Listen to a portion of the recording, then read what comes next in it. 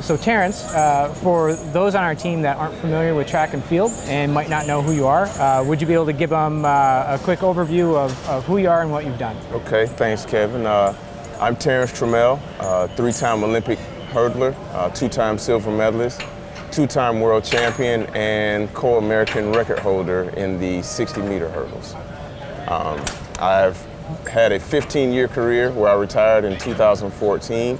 Since then, I've been working on speed development and speed enhancement universally for all athletes, and I have a couple of track athletes now that I work with back at home in Atlanta. All right, excellent, excellent.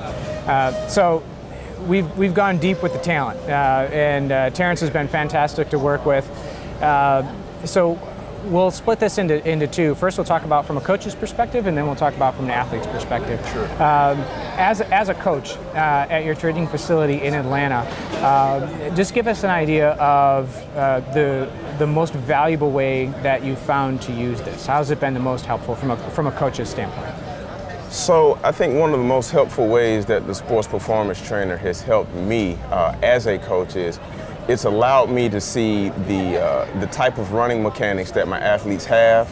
The incline on the machine actually makes it very, very easy to have proper running form.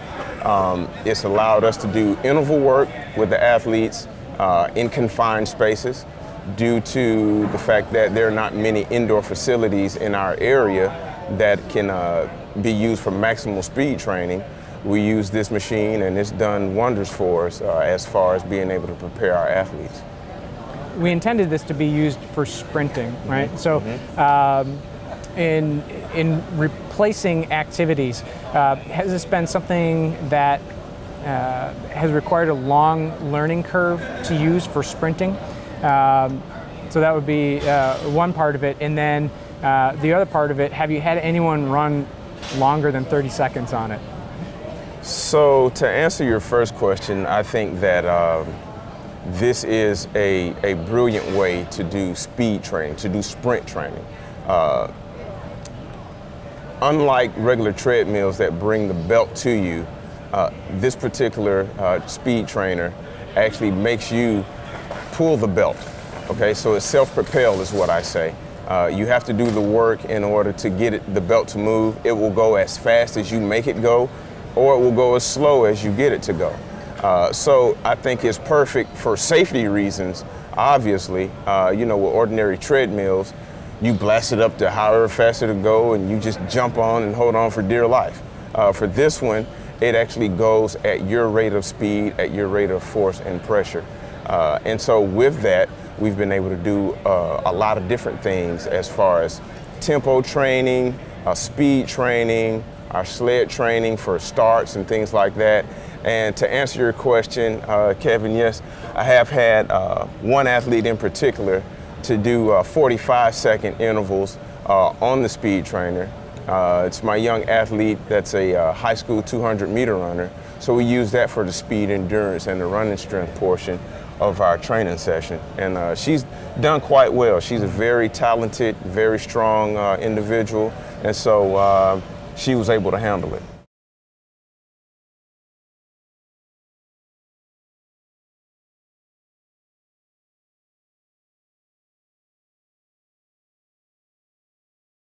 If we switch gears a little bit and go to the athlete perspective, so if I'm an athlete looking to get an understanding of what the benefits are, I want to gain a couple tenths. How would I use that?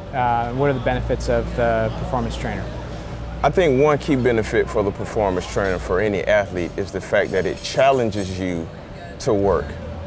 This is not a machine where you can just get on and just start to run. You have to put some type of force into the belt in order for the belt to go. And I think that is paramount for any type of success as far as sprinting goes. What I like to say is we don't land on the ground, we use the ground to push us forward. And I think that the challenge behind the speed trainer allows the athlete to do that because you actually have to put force into the belt to get it to run. And so those are key components. I think also the incline, the slight incline, that the sports performance trainer has kind of forces the athlete to put his or her foot under their hips, which is what you need for optimal speed enhancement.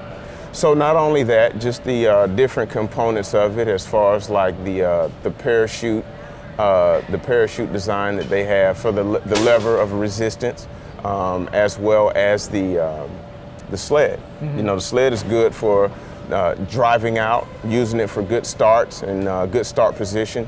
So it has a lot of key components that I think are very valuable for any athlete to use for better performance. All right, so let's stay on that for a little bit. And you talked about using the sled brake and then the sled bar to push for working on starts and building explosive power. Mm-hmm. So one piece of it, and there are two brakes. There's the sled brake and then there's the parachute brake. Mm-hmm. How have you used the parachute brake, or have you found there a specific advantage to using the parachute brake for sprinting drills, or is there anything specific about how you've used it? So with the parachute brake, of course we do use it for resistance. We use it at the beginning of, say, a 10-second or 15-second interval run. So with the 10-second run, we would go maybe 5 seconds with the parachute and then switch it off so that the athlete could run as close to full speed as possible for the remainder of the time. And then with the 15 seconds, we would go probably 7 seconds with the parachute, and then we would switch it off for the last 8 so that the athlete could then again maximize the sprinting mechanics. And I think it serves two purposes. I think one, it allows the nervous system to really ramp up when you take the parachute off and really go, and then it just helps with the resistance and the power when you have the resistance on. So okay. That is a very key component to us using the parachute lever for the resistance. As far as the brake is concerned, we just slowly apply the brake as the athlete is slowing down. Mm-hmm. To help, because the machine will at some point have a mind of its own and continue to spin very fast because it was keeping up with the athlete. So. Sure. All right. Is there anything else? So we've talked about from a coach's perspective, we talked about from an athlete's perspective. Is there anything else as we wrap up that you would think to be valuable for our sales team on how to use it or how best to use it? I would say the best way to use this is as a supplement to what normally is done outside.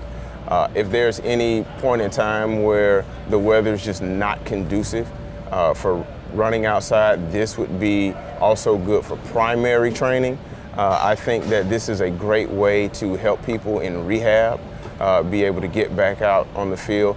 And it's different because, again, it requires the athlete, whether healthy or getting back to health, to utilize his or her own strength to make the belt go. So I just really think that is a wonderful component to this machine, and I think that's what's invaluable about it.